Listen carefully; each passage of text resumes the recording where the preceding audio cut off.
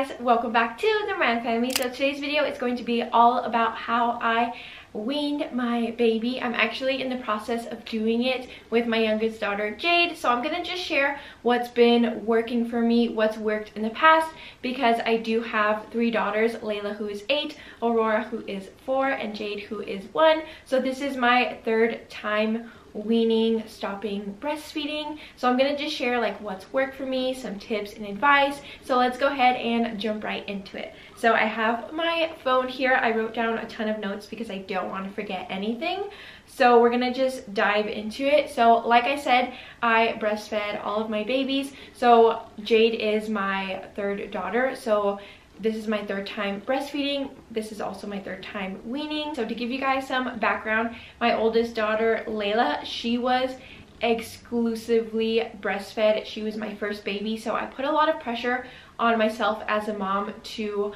breastfeed her, and I didn't understand that even if you pump and you give your baby breast milk in a bottle, that is still exclusively breastfeeding. So I put a ton of pressure on myself to breastfeed her. I didn't pump, I didn't give her formula, so she was 100% exclusively breastfed all the way until she was a year. So the way I weaned her was cold turkey.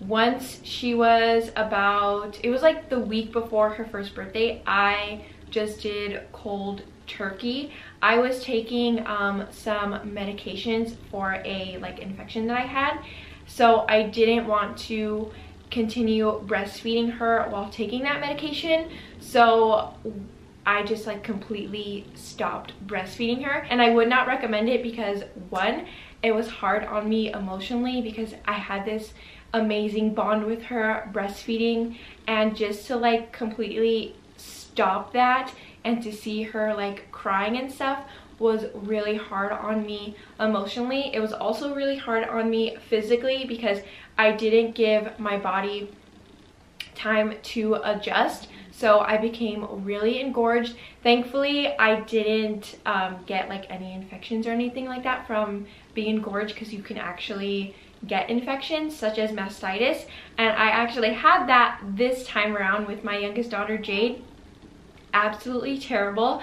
But anyways, so since I did cold turkey, I became really engorged, swollen, and my boobs were rock hard. It was so uncomfortable. So highly recommend do not doing cold turkey, but I know everybody's situation looks a little different because you may need to stop breastfeeding suddenly because of work, or you're putting your child in daycare. There's a million reasons why you may want to start weaning and stop breastfeeding. So I know everybody's situation looks a little bit different, but if you do have the means, definitely do not do cold turkey. It was so hard physically and emotionally, so I would not recommend that. So with my 2nd daughter Aurora, when I breastfed her, I also did formula bottles. So I would recommend getting your baby used to a bottle, which is what I did with Aurora, because since she had formula, she was taking a bottle, so she was used to it.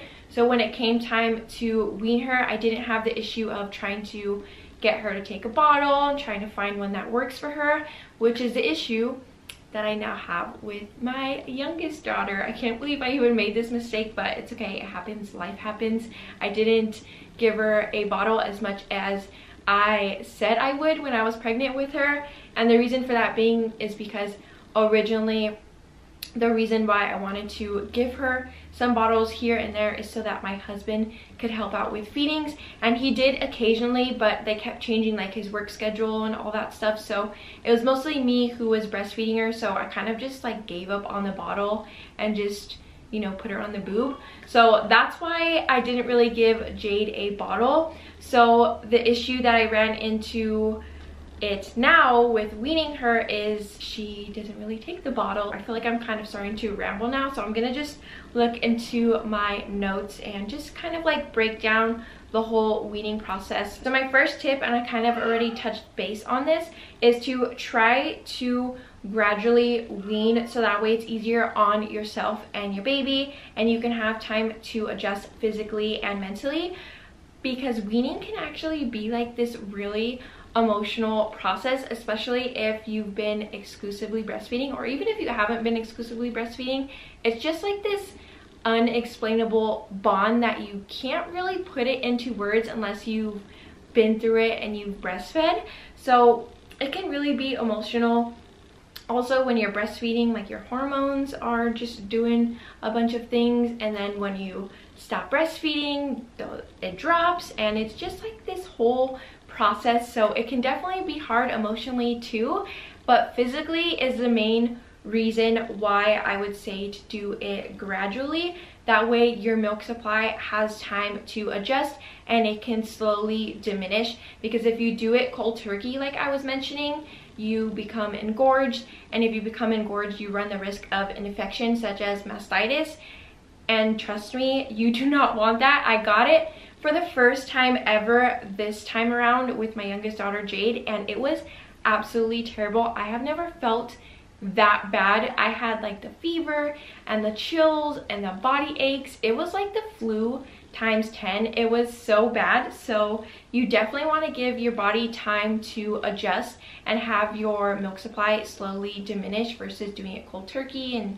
it just like messes everything up. So definitely do it gradually. So the way that I'm currently weaning my daughter, and I also use this method for my second daughter Aurora, and it worked perfect and it seems to be going good again. So the way I have been weaning her for the past like 2 months now, because like I said, I'm doing it very gradual and very slowly because she has been my most like attached baby to breastfeeding. So I'm just like really taking my time with it, trying to take off the pressure. So the way I've been doing it is working on dropping the daytime feedings. So most babies are going to be really attached to those nap time and bedtime feedings because it's a way for them to, you know, have comfort and wind down to go to sleep. So definitely work on dropping the daytime feedings first. So the way I do it is I drop a daytime feeding and I replace it with, you know, either formula or whole milk. Since my daughter is already 15 months, I've been doing whole milk. I am not doing formula at all because she doesn't really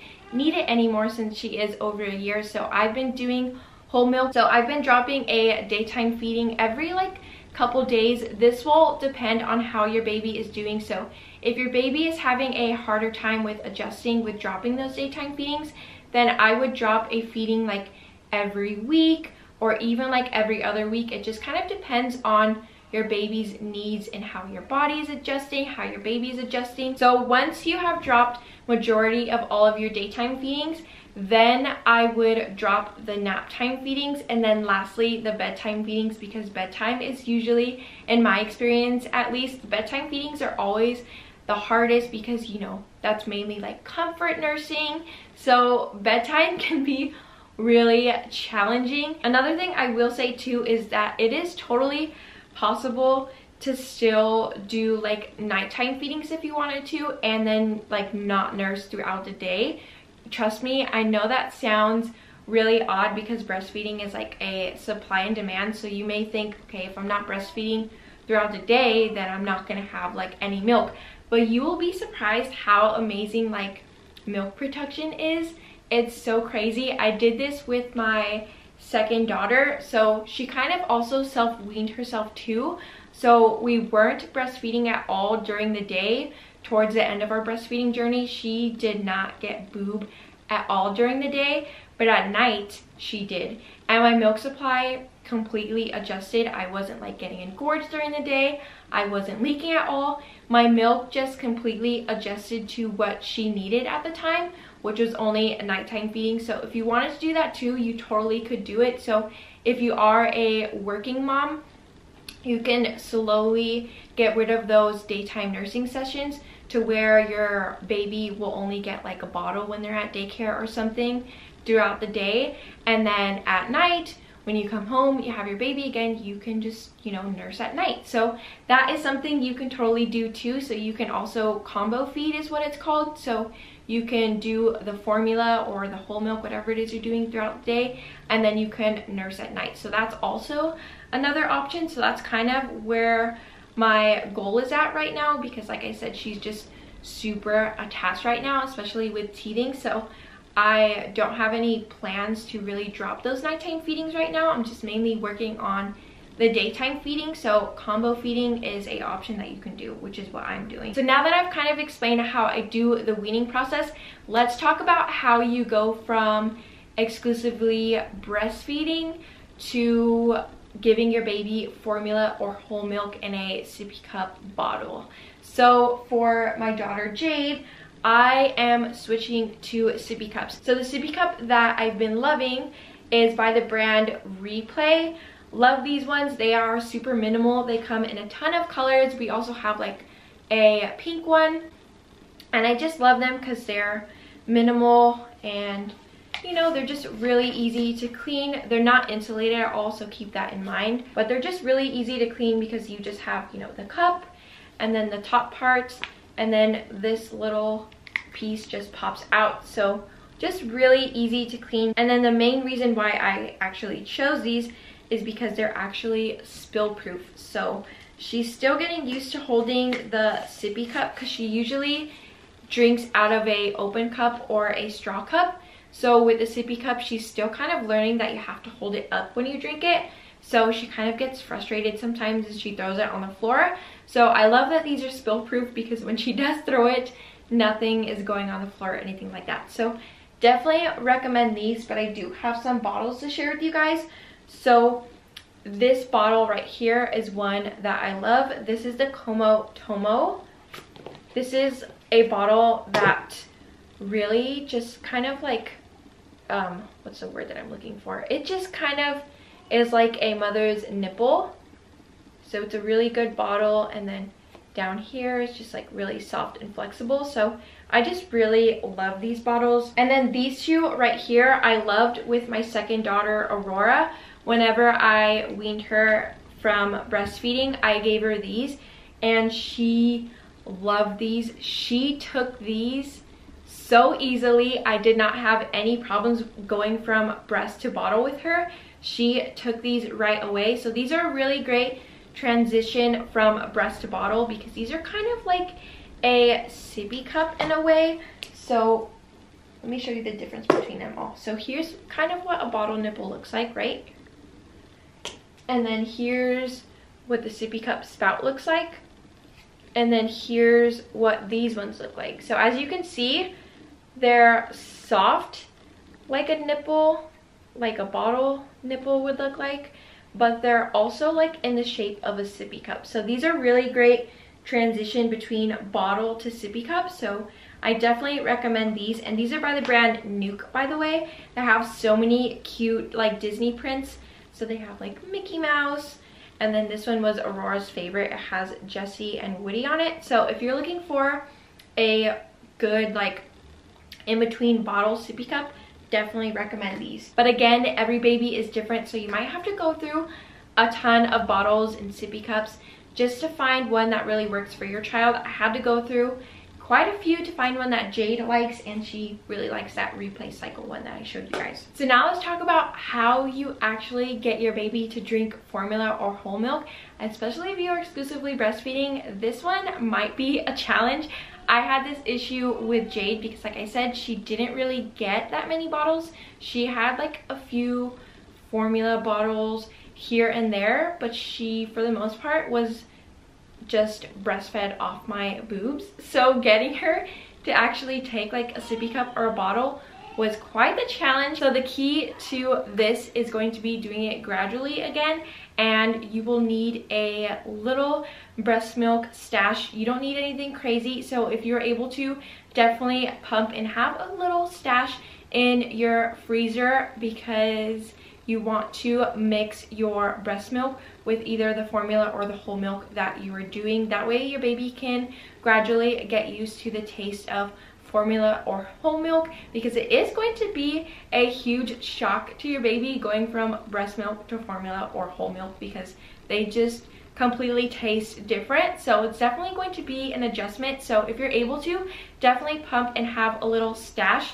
So when you do give your baby the bottle or the sippy cup, what you're going to do is you're going to mostly, when you first start off, you're going to mostly fill. So for example, here's the bottle. So you're going to mostly fill, you know, the whole thing with breast milk, and then you're going to put just a little bit of formula when you start off, and then in a couple days or so, if your baby has adjusted to that well, you are going to put less breast milk in it and then add some more formula, and then in a couple of days again you can add a little bit more formula, and then eventually the whole bottle is going to be formula because your baby slowly adjusted to it. So definitely do it gradually. You can just mix the breast milk with either the formula or the whole milk so your baby can get used to it. When I started giving Jade whole milk, she was so not about it, so I started off really like minimal. I started off with like less than an ounce,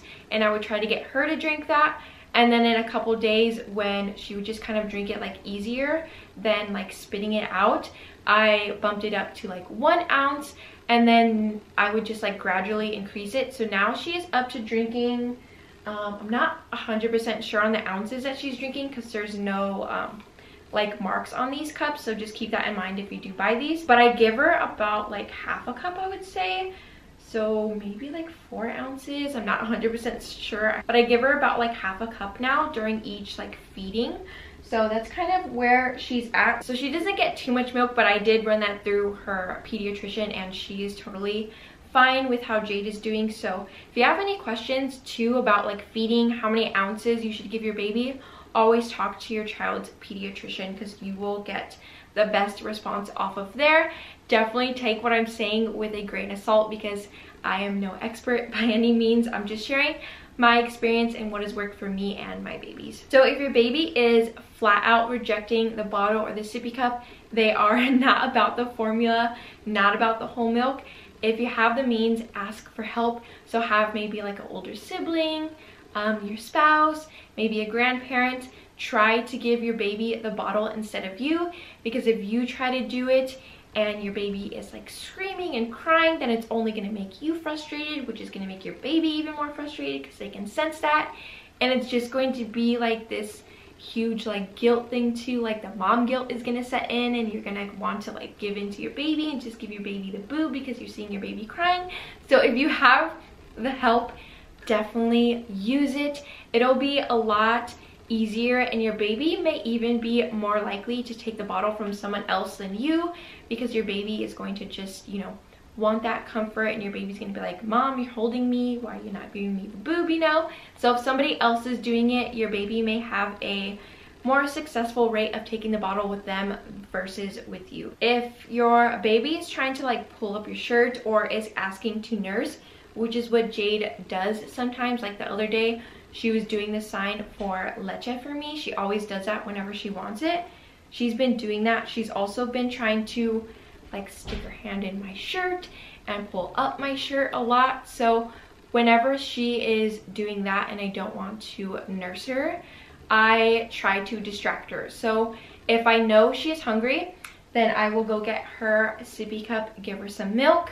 But if I know she's not hungry and she kind of just wants to nurse for comfort, then I will distract her. I will go grab a book and I'll read to her. I'll go grab some toys. Distraction will just be key to try to get her mind off of wanting to comfort nurse. So the last thing that I want to talk to you guys about is engorgement. It's probably going to happen. It's a normal process of weaning, so don't be alarmed because it's just your body's way of trying to adjust, and it's your milk production's way of trying to adjust to your baby's needs, trying to diminish. So engorgement may happen. There's not really any way to fully avoid it unless you gradually wean your baby, like I said. But if you don't really have that time to gradually do it, then engorgement is probably going to happen. So what you want to avoid when you do get engorged, you want to avoid pumping, because if you do pump and you take out that milk, that's going to trigger a letdown, and when you trigger that letdown, that's going to signal your body to keep producing milk, which is the opposite of what you want to do when you're weaning, because you want your milk production to slowly diminish. So if you can, definitely avoid pumping.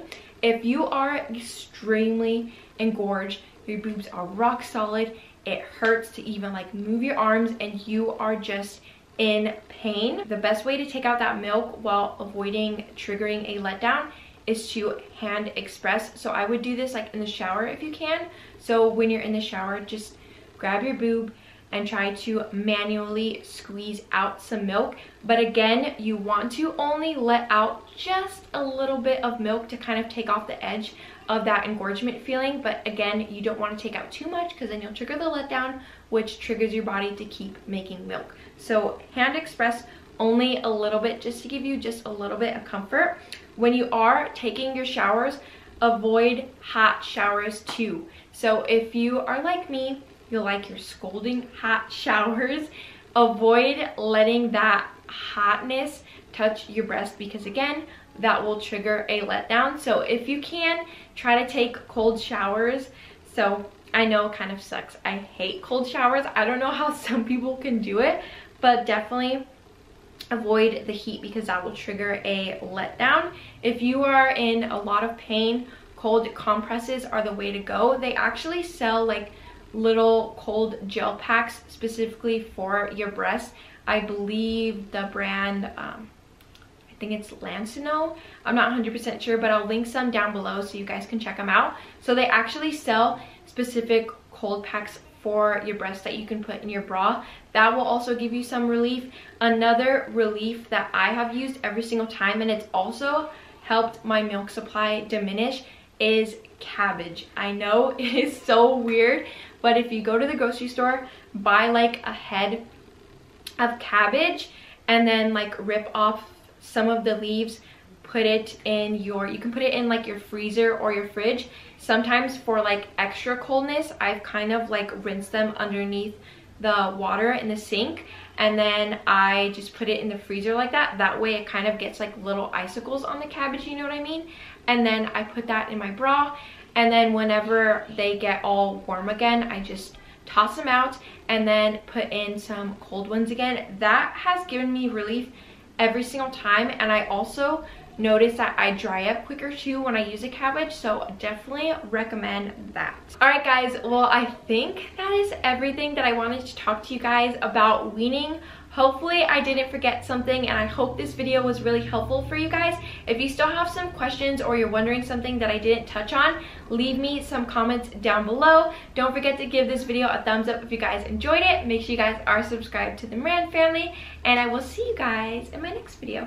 Bye guys. Also, I just want to say I am wishing you guys all the best on your weaning process. I know it can be hard and the mom guilt can really set in, but don't let anybody tell you any differently. No matter what the reason is for you stopping your breastfeeding journey, it is valid.